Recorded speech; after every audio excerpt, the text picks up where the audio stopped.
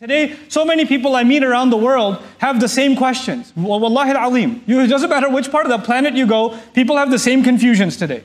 Same questions over and over again. And one of the most common questions I hear is people say, you know, there are so many different versions of Islam. So many different videos about what the Quran means or what hadith means. And some people believe in this and other people believe in that. This sheikh gives this fatwa, that one gives that fatwa. Should I follow this or should I follow that? Somebody says this is halal, somebody says this is haram. I don't know anything anymore. It's all confusing.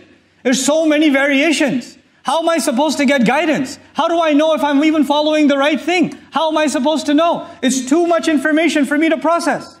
And I agree, we are living in information overload. We are. We are bombarded with so many different perspectives, even within Islam. Look at the audience that is sitting in this hall. Even though we're locals from this area, most of us, the way that you've learned about Islam from the person next to you is very different. The teachers you've had, the people you've been exposed to, the lessons you've learned, they're very different from each other.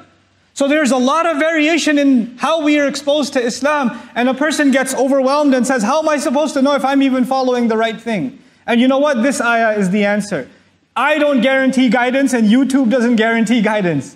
And Google doesn't guarantee guidance. And people don't guarantee guidance. It is our hope that Allah Himself will give me personally guidance. Guidance will not come from anywhere else. Whether you have no information or over information, that doesn't matter. That Allah will guide you to the right course depends on how much you asked Allah, not anyone else. And once you ask Allah, you don't have to be nervous anymore because you have absolute certainty that Allah will give you guidance. He does not turn anyone away. Getting guidance from Allah is not difficult. It is not difficult. Allah has opened the door of guidance wide open for those who seek it. We just have to be people who seek it. That's it. I mean, this ayah belongs to Surah Al-Kahf. And I can't talk enough about Surah Al-Kahf as is evidenced in this khutbah.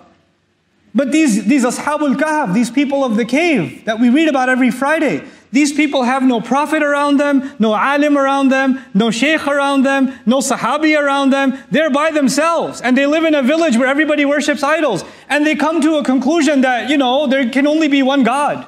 They don't even know how to say it. And just, we can't worship these things. لَن نَدْعُوَ مِن دُونِهِ إِلَهًا. We can't worship other gods. And that was enough for Allah to guide them. With no knowledge. With no revelation, nothing. That was enough for Allah to guide them, and guide them so much that today, people who study the deen for years and years and years, study tafasir of these young men who knew nothing compared to the ulama that learned from them. Because they got Allah's guidance. Because Allah would give them guidance. Because it doesn't matter how dark your situation is, how hopeless it is. When you have hope in Allah, that's enough. That's just enough.